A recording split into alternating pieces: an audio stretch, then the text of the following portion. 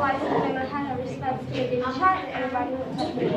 Today I'm going to summarize the story which is Summer Break.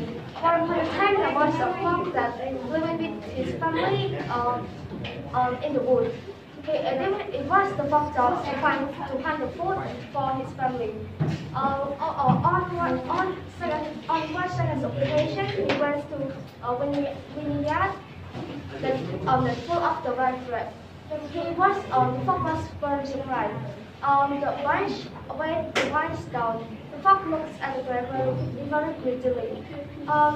So as he's thirsty and tired, he decided the bread is just the right thing. So he decided to swim up and jump in to reach the wine as the wine was too high for them, so he couldn't reach it.